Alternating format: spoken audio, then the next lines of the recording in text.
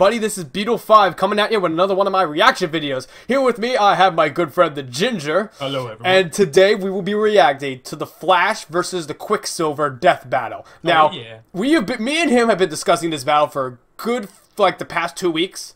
And we both agree it is so heavily one-sided towards the Flash. There is no chance that Quicksilver will even come close, yes, to beating the Flash here. And while I do like Marvel over DC, even I'm smart enough to say that the Flash cannot be beaten. He's literally the fastest character in all of fictional history.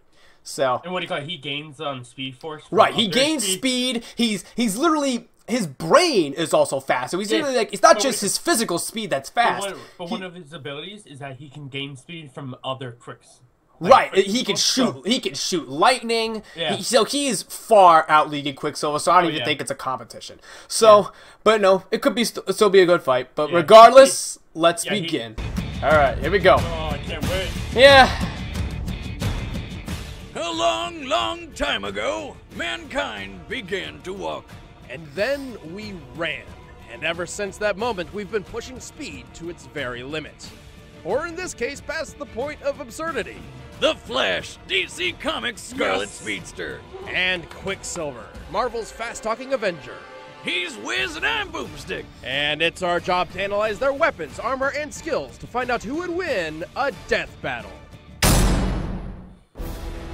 From Wonder Woman to Superman, there is no shortage of DC heroes capable of achieving superhuman feats. But only one is truly synonymous with speed itself. The Flash! But before he became The Flash, the Queen he was only known as Barry Allen. Like many superheroes, Barry's lacking in the whole living parent department. One day, after returning home, he discovered his mother had been murdered, and his father had been wrongly convicted of the crime. Knowing Dad was innocent, Barry vowed to clear him of the crime and became a forensic scientist for the Central City Police. But dear old Dad died before Barry could set him free. Racked with grief, this only strengthened Barry's resolve to find his mother's real killer. And on one fateful night when he was doing some sciencey stuff, he got struck by lightning and then fell into some chemicals. Now, normally, this would be incredibly fatal. But since this is comic books, Alan was imbued with the power to move his body at incredible speeds and became the Flash. I love that. You're probably thinking, okay, cool, he's like fast enough to run across water now, but there's a whole slew of other benefits that come with his new power. Like accelerated healing, enhanced strength, the ability to absorb kinetic energy from others, a brain that works faster than a supercomputer, and the ability to throw lightning. To do any of this, Flash draws his power from the Speed Force, an extra-dimensional energy source which, when synced with the living being's bioelectric field, amplifies and distorts their perception and placement in individual time versus time outside their own field. Huh. What? In layman's terms, it's kind of like the Force in Star Wars, but instead of Jedi tapping into its power, it's comic book speedsters. I see. Think of it as its own dimension that the Flash can use as a power source and also enter on his own whim. Plus, it's pretty handy for getting the Flash out of jams when an author writes. Oh, Kid Flash! I remember him from Teen Titans. Also, while other speedsters like Max Mercury and Wally West use the Speed Force, Barry is actually the one who generates it. And boy, can he do some ridiculous stuff. Beat Superman in a race. He can easily break the speed of light, over 670 million miles per hour. Fuck. He once rescued everyone from a collapsing apartment building, then used the public library to learn everything he needed to rebuild the whole place. And then he did it, all before the cops showed up. Oh, he can run on clouds. He can run on clouds! Vibrating his feet in such a way that the ice crystals within the clouds are collected underneath him to provide footholds. Oh my god. Which is an affront to science. Speed Force, Wiz! Anyway, his brain is fast enough to perceive events in less than an attosecond. He once called the Justice League supercomputers slow, which, by the way, process at 100,000 trillion calculations a second. The Speed Force also absorbs damage like a shield, because at this point, what can it do? Make waffles? Probably. He was once blown up by enough grenades to send him flying into a tree, breaking it in half. To snap a tree like that requires at least 70,000 pounds of force. Ouch! But he was up and running around in no time thanks to Speed Force healing. Right, like the time he got stabbed through the leg, but minutes later stood up and ran fast enough to outrace a nuclear blast and break the time barrier. Yes, I said time barrier. Time barrier? Did you ever hear the phrase New 52? Like where DC rebooted its whole universe and everyone's backstories? Yeah, Flash did that. All of it. Batman's dad told him to. He's the one. You'd think time travel would be an awesome skill to have, but not really in Flash's case. While well-intentioned, his hot-headed time-hopping adventures usually end up making things worse. Like when he tried to save his mom's life and ended up ruining the entire universe instead. Break the sound barrier and there's a sonic boom. You broke the time barrier, Flash. Time boom. Ripples of distortion radiated out through that point of impact, shifting everything just a tiny bit, but enough. Also, it is possible for others to disrupt Flash's connection to the Speed Force, making him lose his abilities. But with fast healing, time travel, extra-dimensional power, he's done a lot for a guy who can run really fast.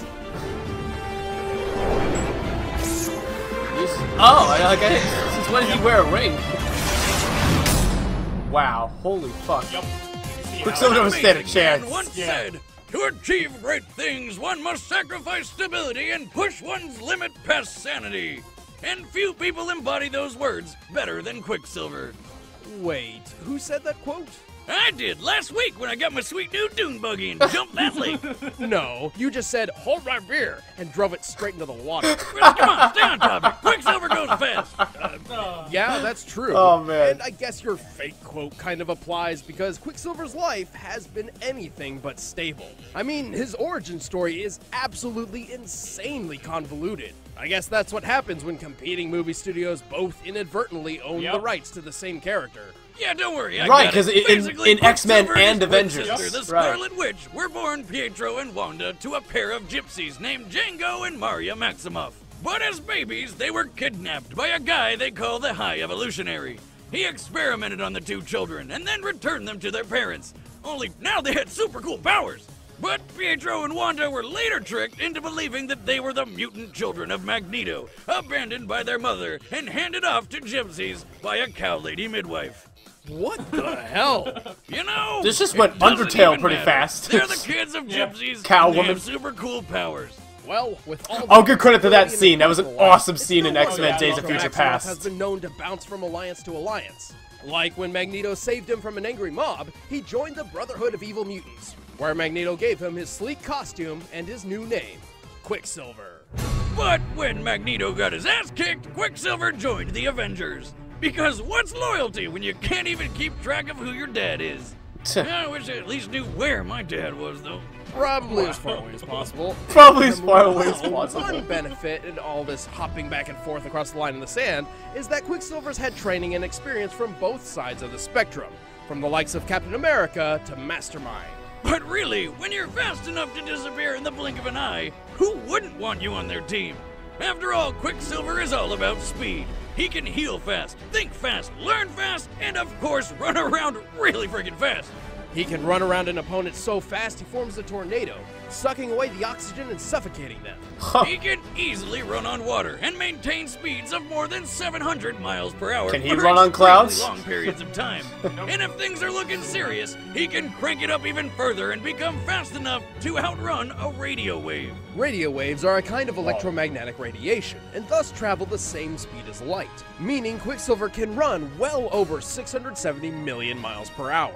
Much like Wiz seeing himself in the mirror every morning, Quicksilver has survived some pretty terrifying things. Oh, sick He has bird. taken a hit from some of Marvel's strongest heroes, including Hercules, the god of strength himself. He doesn't even flinch at the destructive shockwaves made by his own speed. And one time, he ran up a mountain so fast, he accidentally launched himself into an airplane and fell 39,000 feet down into the ocean. Just saw him and 17 survived. minutes before they could pull the trigger. Man, that's crazy to think about. Speaking of thinking, his brain can process and retain information so quickly that he memorized Beethoven's Moonlight Sonata by ear and could play it himself in just about a minute. Wow. A feat which takes an average person years to perfect. Despite having a taste for calming and refined music, he's incredibly impatient and has been known to lash out in anger and annoyance. Why does that sound familiar? You shut your mouth before I shut it for you! I rest my case. Quicksilver also has a tendency to run headfirst into danger without thinking things through. Rest your case? I'll rest your case! Alright, just don't trip on that. I hurt my balls! Plans to run down. Well, despite his brashness, Quicksilver is a tragedy-hardened speed freak who I wouldn't cross for even a second. Oh, I get it. You're supposed to stop me. Go ahead, try.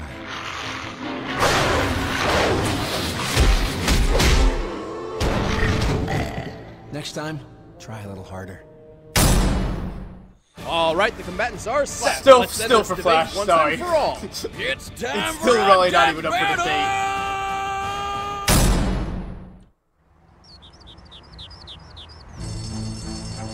Why did it take 2 weeks, though, for them to do a digital sprite death battle? Normally it takes 2 weeks for them to do the three-dimensional ones, and then 1 week to do the digital ones. It's a little stupid. Oh, Captain America! Ah, nice. Please stay calm, miss. I'm coming up there.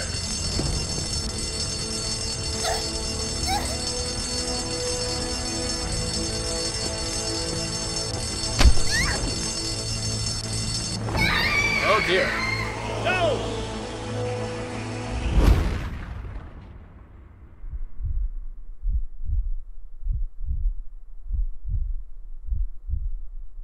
I don't know which one's gonna save her. Oh, okay, quickly. Oh! I got her. Wait, I got who the her. hell are you? You trying to steal my spotlight? Seriously? You've been living under a rock? I'm the Flash, all-star hero, fastest man alive. Fastest? Bullshit. That's me. Let's race to Japan. A race! Well, what the heck? I got Before time. they even have to catch the girl! On the count of After the three. death battle, they're gonna- Oh my god! 3. Oh. Hey, cheap trick, pal. I got another one for you. When is the death battle started exactly? So that's how we're gonna do this, huh? It didn't even say fight yet. There it is!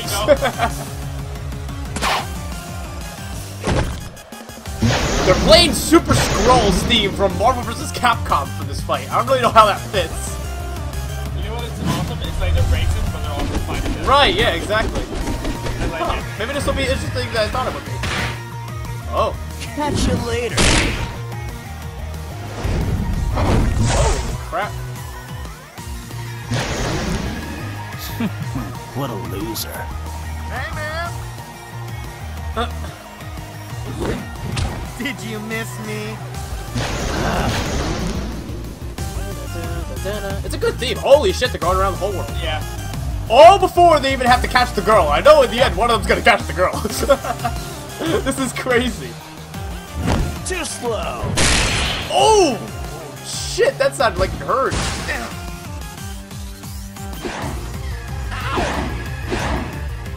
Oh, he's gonna cut off his oxygen flow.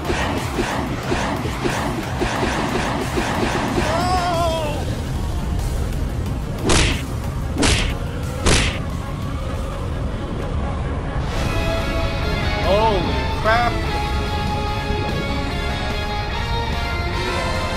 What the fuck was that? How's it feel to lose, chump? Oh. Let's turn this around.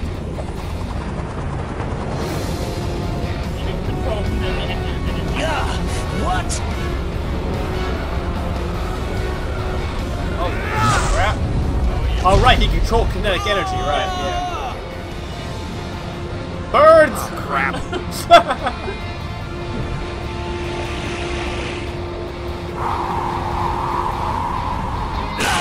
God damn it! Oh.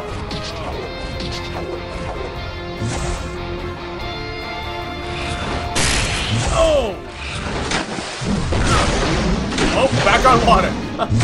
Alright, Flash, so you're fast. But I'm stronger and smarter. Prove it, tough guy. Okay, this is getting dumb. Oh, Flash? he went through the time barrier. The hell? What's going on? The fuck? You're in the Speed Force. my speed force. I'm sure you feel it. The raw energy coursing all around you. This is the source of my power. And here, I am king! Oh boy. Oh! Oh! Oh! Oh shit.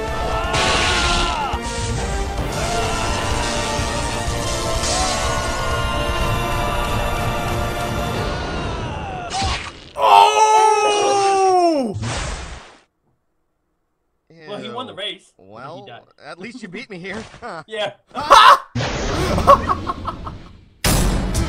At least you beat me. Flashback! Sharp things hurt. Oh, As fast as Quicksilver is, the Flash is just much, much faster. That's fast. Quicksilver clearing the speed of light is great and all, but the Flash has gone 10 times that. Through time! Put him at more than 6 billion miles per hour. Plus, Barry can pull other people into the Speed Force and fight them there, giving him a home field advantage.